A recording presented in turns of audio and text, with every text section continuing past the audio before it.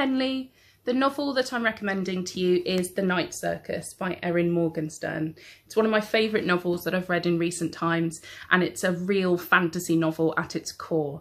It has elements of romance and a bit of danger and some action, and it's very exciting to read. It's about two people who pick up two students and teach them magic, or what seems to be magic, and then put them in a competition against each other in an enchanted circus.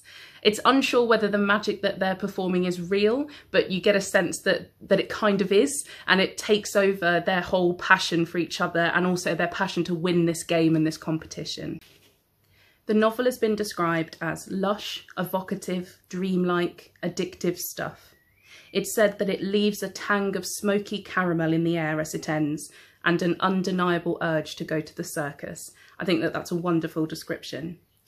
I'm just going to read the first page to you so you can get an idea of whether or not you think this novel would be for you.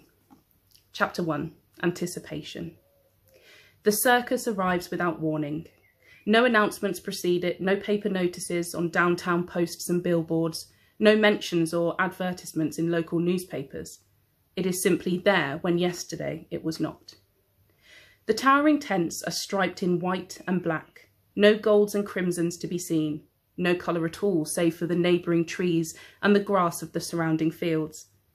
Black and white stripes on grey sky, countless tents of varying shapes and sizes, with an elaborate wrought iron fence encasing them in a colourless world.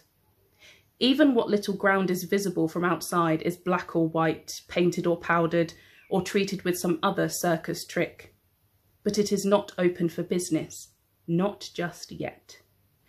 Within hours, everyone in town has heard about it. By afternoon, the news has spread several towns over. Word of mouth is a more effective method of advertisement than typeset words and exclamation points on paper pamphlets or posters. It is impressive and unusual news. The sudden appearance of a mysterious circus.